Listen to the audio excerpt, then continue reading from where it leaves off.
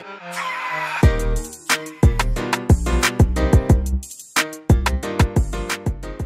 guys, Christy here from DaSilva Life, and today we are talking all about ClickUp Views. Make sure to hit that like button and subscribe to our channel if you are loving our ClickUp content. If you are new here, make sure to go check it out because it has helped so many people with their ClickUp setup. Okay, so maybe you are brand new to ClickUp. Maybe you are more medium level. Wherever you are, I know that there are so many ClickUp views that you probably aren't using and may not even know what the heck they do. So that's exactly what this video is for. I'm going to go through each ClickUp view, how they're used, and what they're actually useful for and when to use them. Now, something that's super important is knowing that when you first dive into ClickUp, even now, if you're more experienced, you do not have to, or you even should not, use every single ClickUp view for each list, folder, or space you're working in. We don't want to create digital clutter when we don't need to see all those things at the top if it really doesn't apply to what we're seeing. I always tell my clients to start with the most simple, being list view,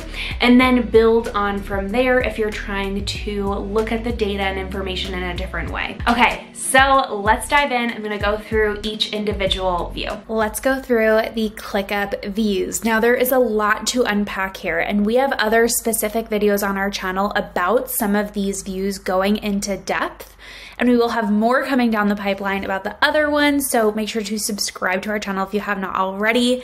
But I want to rapid fire go through all the different views ClickUp currently has to offer and when they're just really good to use for different circumstances. Now, something I want to mention, you could see if you click Add View, this is all the views. Here are all the views that you have to choose from. I always recommend when you are creating a new space, only start with the list view, so then you can add the other views that you want to see according to that specific list or folder. If you have all of the views added, you're gonna have a lot of clutter on this view bar up here, and you want to try and avoid that. You really only wanna see what is how you wanna see that information, and I'll give you a little bit more clarity on this. Okay, so let's go through the different views. So this is basically, a lot of them, like the task views, are how you're viewing the specific information within that list. You're just grouping it in different ways, okay? So we have this example list where I have some of these example tasks. We have statuses, to do, in progress, review, needs edits, done, complete, right?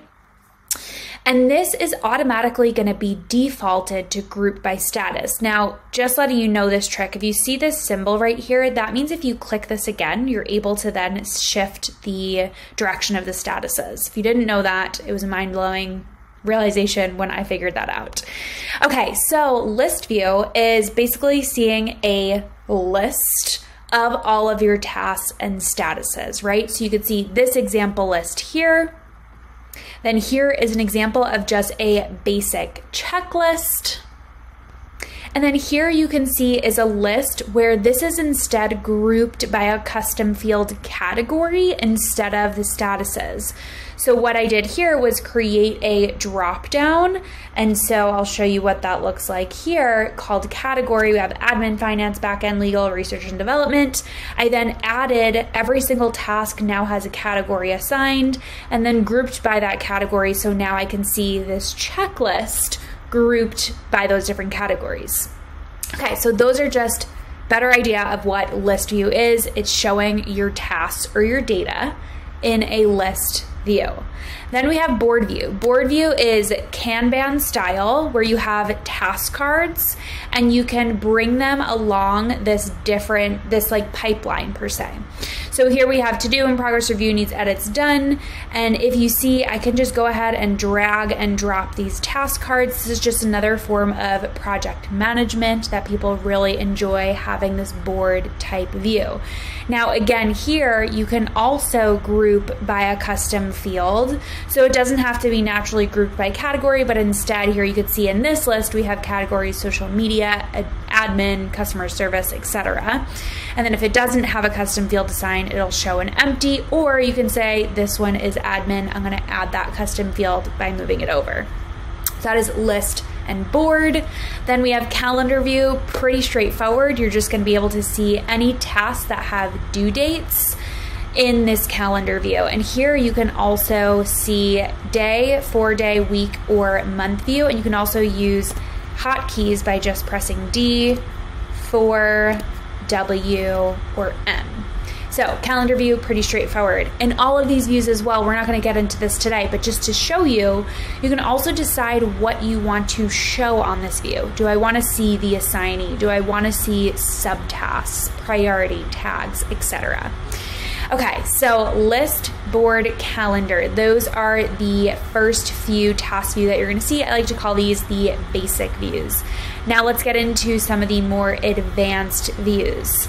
So getting into Gantt. Gantt charts are just like what it looks like here. And these are really awesome for seeing a timeline of a project, but then also being able to visually see dependencies, which is what these lines are here. So you can see in this example, this is our project workflow mapping template. We have a list view here, which is grouped by the phase, right? Then we see some stuff on the outside here. And then these little red and yellow circles here are dependencies, basically saying this task is waiting on this task or this task is blocking this task. Well, if you use dependencies, Gantt View is an awesome way to visually map these out. And then you can also delete them in here. Then you can also remap them in here. And then you can also move this whole project forward and all the dependencies will show in there if you make sure you click show reschedule dependencies so it moves the whole project. Okay, so that is Gantt View. Then moving on, let's go through timeline, box, and workload. Now I have a whole other video going through this on the channel that goes through them in depth, but just to go through that really quick, these are really great views for capacity planning. So you'll see if you utilize time estimates, I think this really even elevates these views even more. So you can see these tasks have assignees, due dates, and then time estimates. So on box view, you're going to be able to see each person, how many hours, or if you decided on number of tasks, you do that as well. So this would be task count. So let me switch it back to time estimate. How many is not done, done, completed, breaking down each thing into statuses, and really being able to get a pulse check on each team member as to how they're doing with completing the progress of their tasks, their time estimates, all that good stuff. So that's box view. You can also see when you click on these views, it's also going to tell you, monitor what people are working on, what's been done, and who needs more tasks with box view, mind map, workload. So make sure you check that description too, so it'll give you like the exact description. Okay, so that's box. Timeline is essentially just going to see the timeline of the tasks within that space, folder, or list. And so you'll be able to see this task is running from September 12th to 16th. And this is automatically, you'll see the default, how everything will automatically be grouped when you go to add that view. And then you can decide, I actually want to see timeline for each person on the team. And then it'll group it by the assignee, etc. Then workload is the bomb. You can see the team's workload with a 1-week view, a 2-week view, or a 1-month view. And essentially what this is doing is if you have time estimates, or you can see task count as well here, it's going to group it by the assignee and show each person's workload. So if Jeff has 160 hours in a 1-month span, meaning per 40 hours per week. So if you'll see here, I set Christy's capacity to 20, Jeff's to 40. Then if I go to that week, I believe it was this one, you'll see Jeff has 5 hours of tasks assigned to him on Wednesday the 28th. And this way you'll be able to really see the team member's capacity of how much tasks or time estimates are assigned to that person, and if they have capacity to take on more or they need less, etc. Okay, so those are those three views: timeline, box, and workload. Now let's go through table. So table is awesome for people who really love spreadsheets, or the project management tool, maybe you switch from Airtable, where you can create these custom tables in a list. So here you'll see we did it for a bills chart, and then in this example we did it with a content table, so for Instagram, right? So how do you actually build something out like this? When you originally add a table, it's gonna look like this: task name, assignee, due date, status, priority. And so this was actually built out, same thing with bills, from using different custom fields and then pulling them into this table. And you can always hide or show those different columns. So that is table view. Next, let's move on to mind map.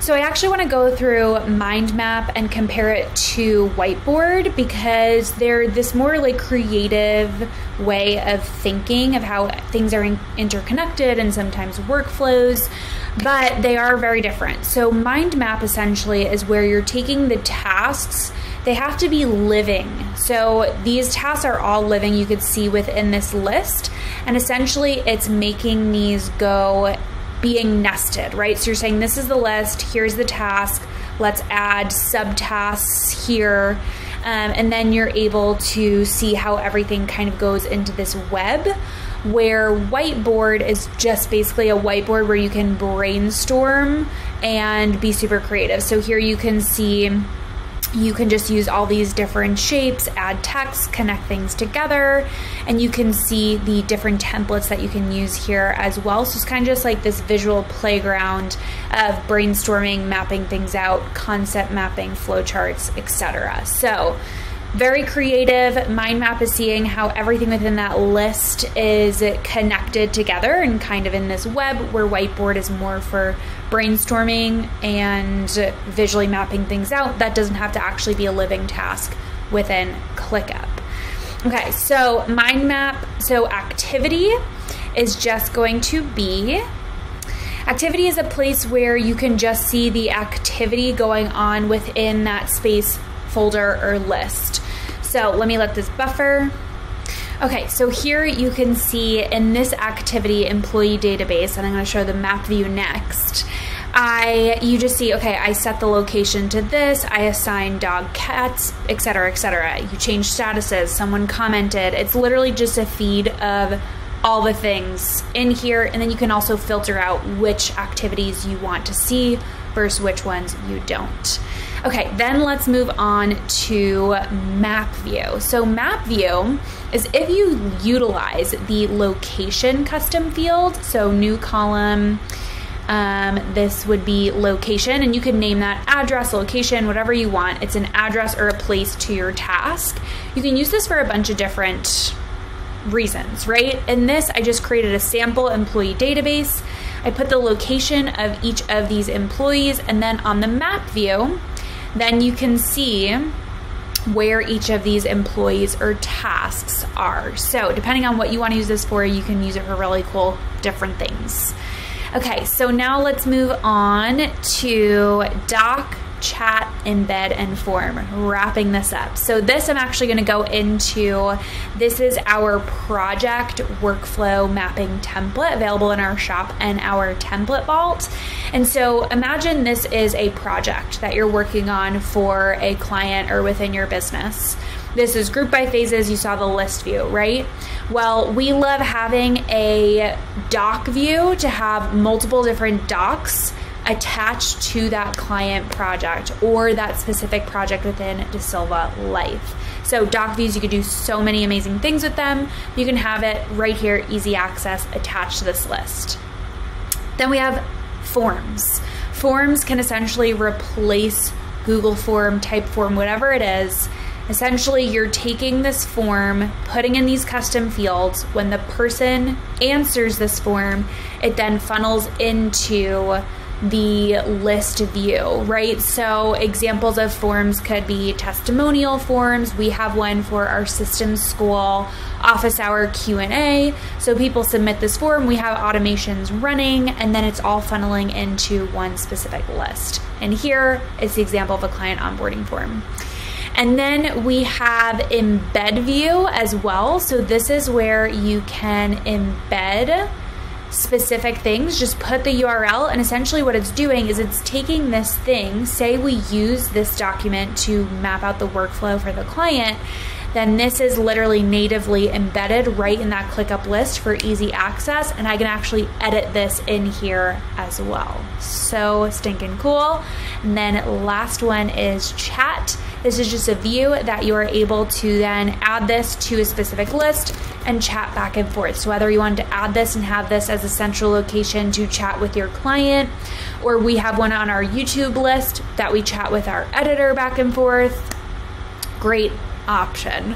Okay, so that was a lot. We went through every single view, what they can be used for. I hope this was enlightening to you. And remember, not all of these views may apply to your specific business, to your specific project. So make sure you are applying the ones that you want and need to see, leaving out the others. And then if someone on your team prefers viewing things in board view versus list view, make sure that person, if they want to add that, go right ahead. Just add it as a private view so it's not cluttering up everyone else's ClickUp views, and everyone can view the information how they prefer to see it. So that is it. So I hope that was helpful for you in learning what each of these views even do and what they're useful for as you start experimenting using these in your own business and ClickUp. If this video was helpful for you, make sure to hit the like button and subscribe to our channel. If you are brand new to ClickUp and you want to know more, there are a bunch of different resources out there for you. One being our ClickUp 101 guide on our freebies section on our website. I will make sure to link it in the description below. We also have so many ClickUp tutorials on our channel for you to go ahead and binge right now or later. And we also have an entire ClickUp course and template vault in our system school. Not to mention our digital product shop as well, but we show all of our templates in our template vault. It's pretty sweet. You also have myself and the team support in our community group the whole way through. So if you want to check out System School, check out all of our ClickUp resources, make sure to check out the link in the description below. With that, thank you so much for watching. I hope this video was helpful for you, and I'll see you next time.